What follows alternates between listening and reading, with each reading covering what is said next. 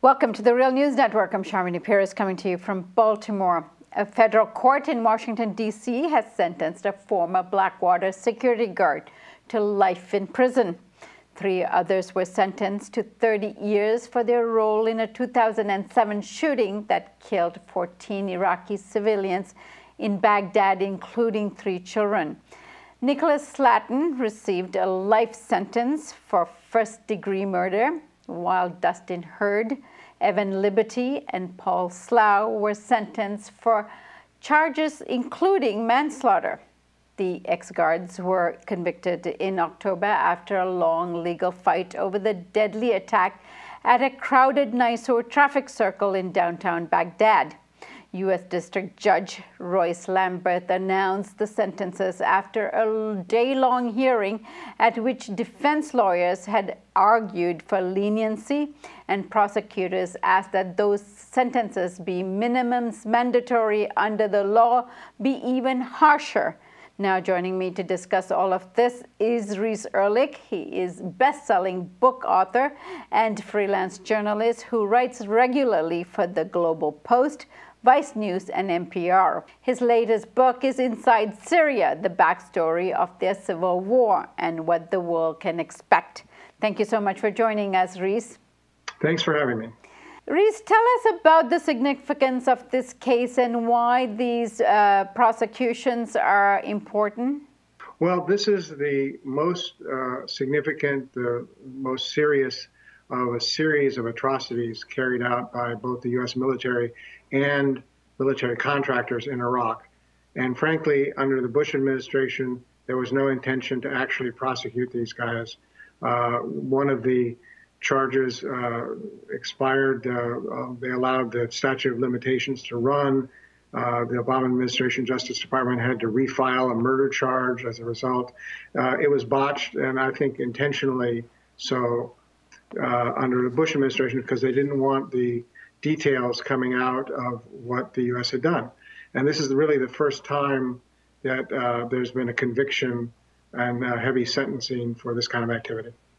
And one of the items being disputed right now is whether this case actually should be prosecuted, because the matter of oversight, transparency, and accountability is still not clear in terms of the responsibility of the United States in terms of these Blackwater-type contractors that are on the ground. There's some dispute as to whether they can be tried in American courts. Of course, they can't be tried in Iraqi court, which means effectively there's nothing, they can do anything they want, carry out murder, mayhem, and never be held responsible for it. You know, a question that I always wondered about, and I've often been asked, is why would the administration want to hire contractors when they cost so much more money and are so much more trouble to deal with than the U.S. military? I mean, they pay 3, 4, 5 times the salaries to these contractors that they do to the ordinary troops. Well, one of the reasons is because they're not responsible to anybody.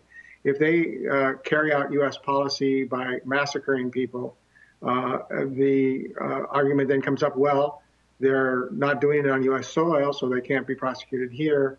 Whereas the U.S. military who engage in similar activities, at least in theory, they could be held responsible to a military court.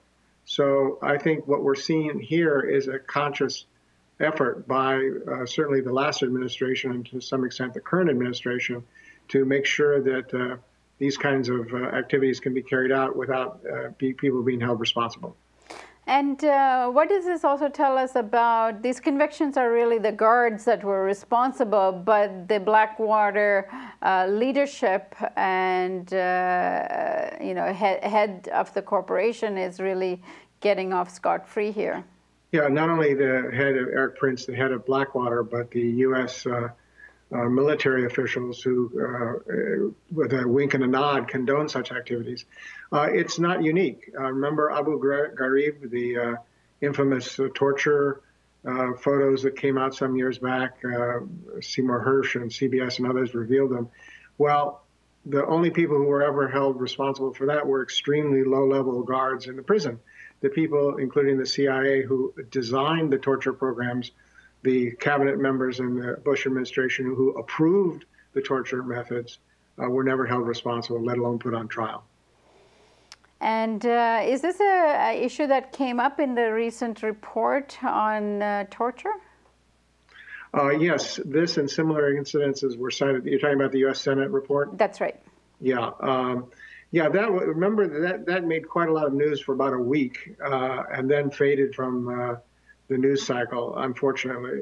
But it's always interesting when high-level reports, whether in this case from the U.S. Senate or occasionally investigative reports are issued.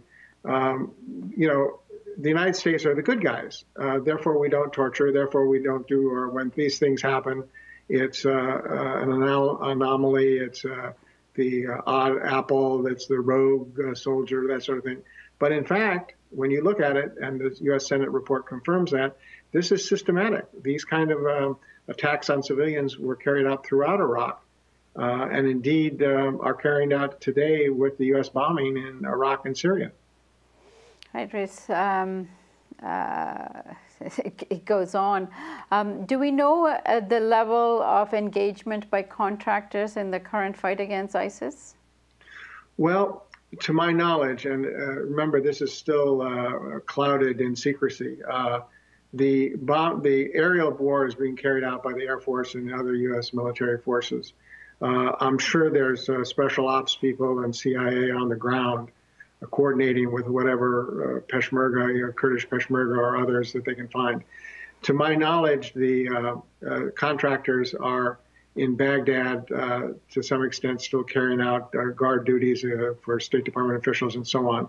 But I simply don't know if they're engaged in on-the-ground fighting, as I suspect some other U.S. military forces are.